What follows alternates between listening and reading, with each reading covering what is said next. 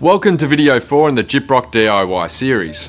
In this video we'll be looking at how to set Gyprock plasterboard, including recessed edge joints, internal and external wall corners, and square setting ceilings. These steps will help you create the best possible finish ready for painting and decorating. Proper setting is important to ensure that the joints aren't visible, particularly when they contribute to bigger areas of walls and ceilings in critical lighting conditions. For more information on critical lighting conditions, check out the glancing light brochure in the Gyprock Residential Installation Guide, both available from gyprock.com.au. The Gyprock jointing system is made up of a first coat, which includes jointing compound and reinforcing tape, followed by 2 further coats of compound. There are 2 types of Gyprock jointing systems, professional and all-purpose. For larger projects and the highest level of finish, the professional system is recommended, but can be a little tricky for first-timers.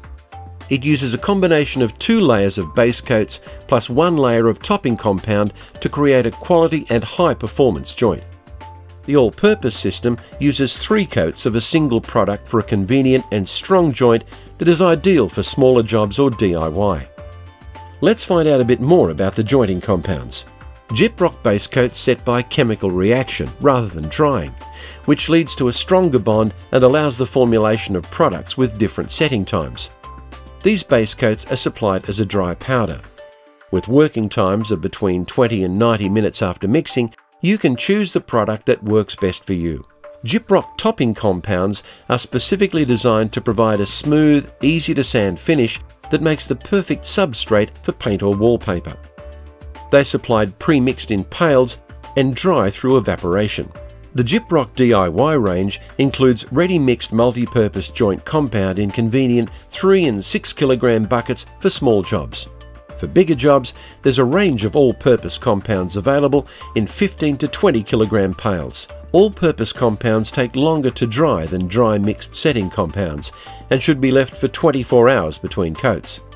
If you're tackling a wet area, it's important to note that there are some specific requirements for setting joints. These are fully detailed in the Gyprock Residential Installation Guide. Once you've decided which compounds you're going to use, you'll need some other tools and accessories.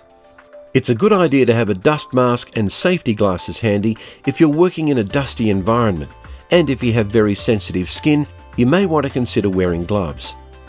If you're using dry compounds, you'll need a clean bucket and water for mixing. A roll of Gyprock perforated paper tape. For tools, you can choose disposable plastic tools for smaller jobs or professional steel tools that you can clean up and use for future projects. You'll need broad knives or trowels in 150mm, 200mm and 300mm. A curved trowel for the finish coat is optional. An internal corner trowel. A hawk is also a good idea to make loading your trowel a lot easier. First, let's look at recessed joints. If you're using a dry base coat, mix it according to the instructions on the pack to a creamy consistency. Make sure you don't use a steel broad knife, as this can scrape the inside of the bucket, leaving small bits of plastic in the mix that can make score marks in your joint. Start by measuring out the length of Gyprock perforated paper tape you'll need for the joint. Next, fill the recess fully with the first coat of base coat or all-purpose compound using a 150mm broad knife. Bed the paper reinforcing tape into the centre of the joint and cover lightly with additional compound. It is important to ensure that the tape is installed so that the natural centre crease points towards the joint. Cover all fastener heads and fill any surface damage with compound. Refer to video 7 for tips on rectifying damage. Allow base coat to set for at least 1 hour and all-purpose compound to dry for at least 24 hours before applying the next coat.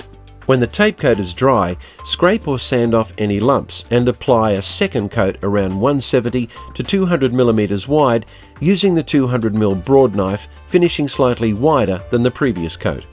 Smooth down the joint edges with a trowel to reduce the need for sanding later.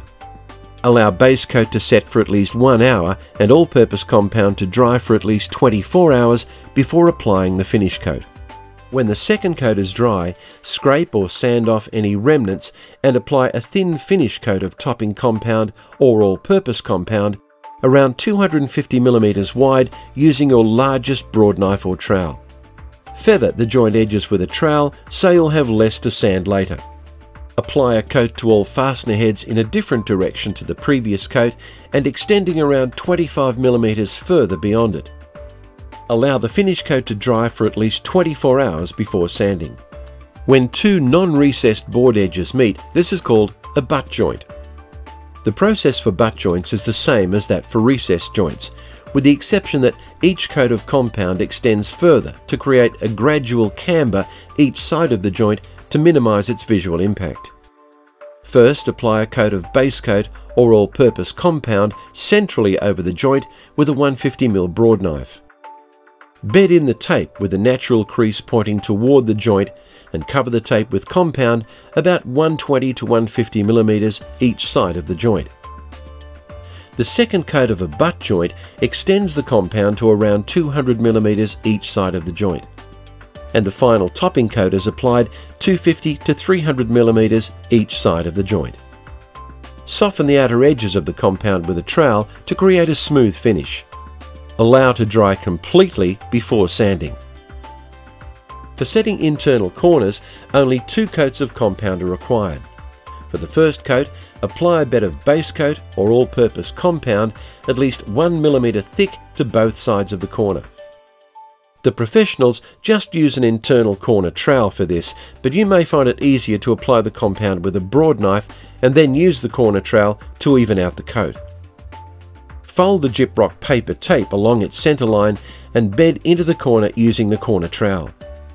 Cover the tape lightly with joint compound. Smooth the compound and allow it to set or dry before applying the finish coat.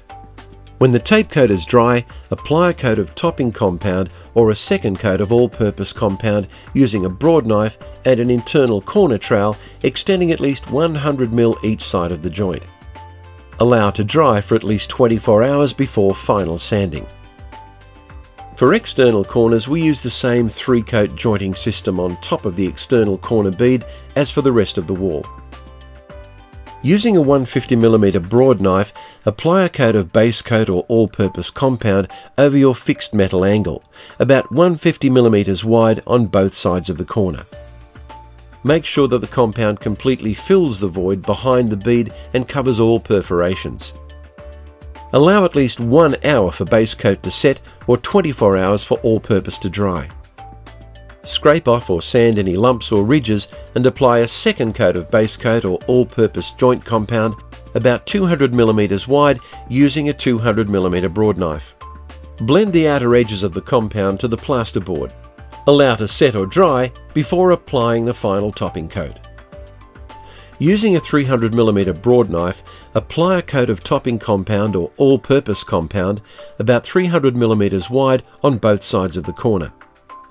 Ensure the compound is smooth and completely fills the surface to the outer face of the protruding metal nib. Smooth the outer edges of the compound with a broad knife to remove any ridges and to reduce sanding. Allow at least 24 hours to completely dry before sanding. If you're using PVC angle, check out the specific instructions in the Residential Installation Guide. For projects that include square set ceilings or other architectural features, such as bulkheads or niches, you'll follow the same internal and external corner setting procedures for inner and outer angles. Now that all the joints are all set, the next job is sanding to get your surface ready for painting or decorating. For that, you'll need to take a look at video 5 in the Gyprock DIY series.